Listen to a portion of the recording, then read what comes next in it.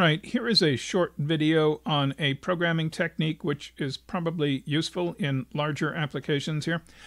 This is something I've been working on, which is a music automation system, which is irrelevant to what we're doing. Turn off those tooltips. But the problem is I've got 12 buttons up here. I got more down here. I got 4 more, but it's 12 buttons. Processing each of these buttons is essentially the same, but they are 12 distinct buttons.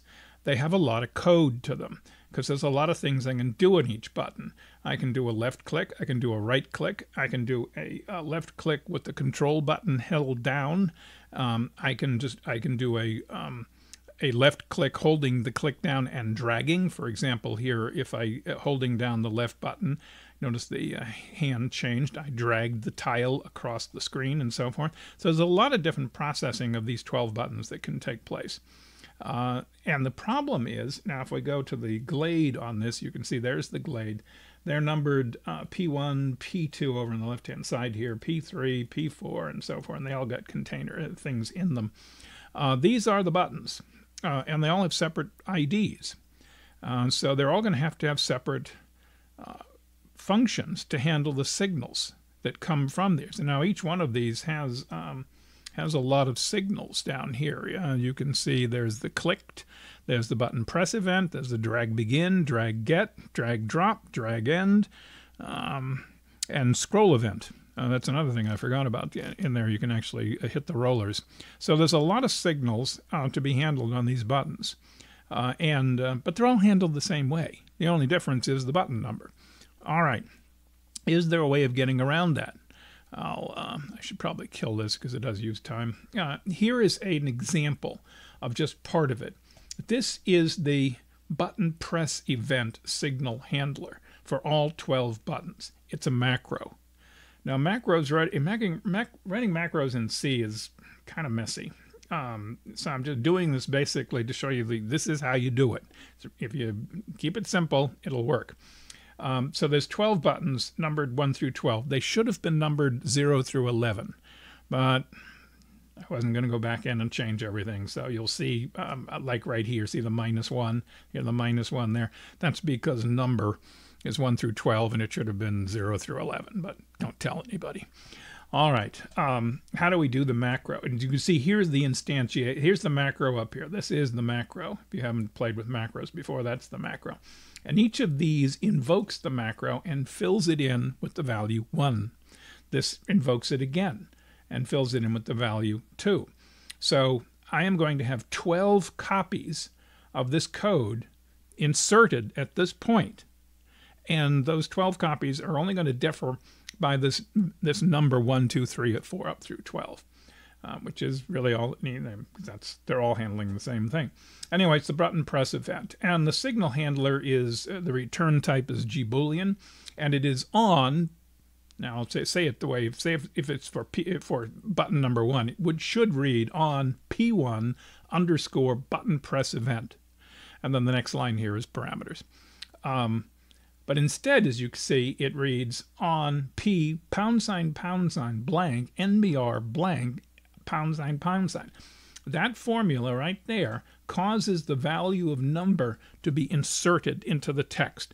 And what the compiler will see, because the macro preprocessor runs first and then the compiler gets the output of it, the compiler will see on P followed by a number, 1 through 12, followed by an underscore, it'll see it correctly. You won't see the # number at all. Now, in a macro, this is all technically one long giant line. See the backslashes here. The backslash means the next line. It's continued on the next line. You could make it one giant long line, but that's not easy to edit. So I wrote it the way you'd normally write it with indentations and so forth. But I use the backslash. You got to be careful not to drop the backslashes, or the macro will be terminated prematurely. Another thing when you're doing macros is you have to use the old-fashioned or standard type of comment, /* something something */. You can't use // because it'll eat the backslash, and you don't want that. All right, so it's doing a variety of things. It comes down here. I'll just give you an idea what's going on. The next line here is the parameters. You get the button pointer, you get an event pointer, and some user data, which I don't use. In the button pointer, or excuse me, in the event is a element called state. And if the state is GDK control mask, it means that the button was pressed while the control key was hit. And if that's the case, whoops, I just hit an enter key. If that's the case, then I change the cursor to a hand. I place this is an integer declared elsewhere. It's drag source. This is an integer also. It tells me the contents of the button. It's a pointer. It's an index into an array, and so it's the index into the array of the upper left tile, because there can be pages and pages of tiles. Plus NBR. NBR is the button number 1, 2, 3, 4, but it should have been 0 through 11. So you see, I subtract 1 from it, and I get the 0. But there's the value that's come through as the parameter from the macro definition up here. If I didn't mention, that's the macro definition. There's where NBR is. You can have multiple parameters. I only needed 1. That's very often going to be the case. And so otherwise, if it's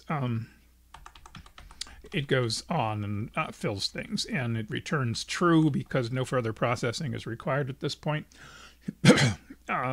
If it wasn't a GDK control mask situation, in other words, you weren't holding down a control key when you click the button, it comes down, does some other processing, and returns false in the case of an ordinary left click, or it returns true in the case of a right click.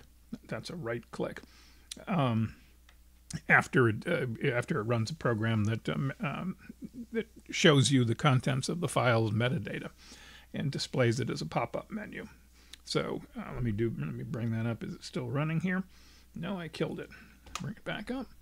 Okay, it takes a moment. Over here you see the wait as it's connecting to Pulse. But if I right-click on it, you see up pops something with the metadata, and there's very little metadata in these files. If I hold down the left button and drag it, you can see it drags. If I hold down the control key and click, it has registered the fact that that it's in a drag situation. I can move to someplace else, and I can click it, and it will insert it there. Whoops, inserted it, and it also started it. Okay, it stopped. If I'd held down the control button while I was inserting, it would have inserted and also not played it. But yes, the point of all this is that you can do macros. And the macros are sort of like subroutines. They're not, of course, because it's going to create actually 12 instances of that code.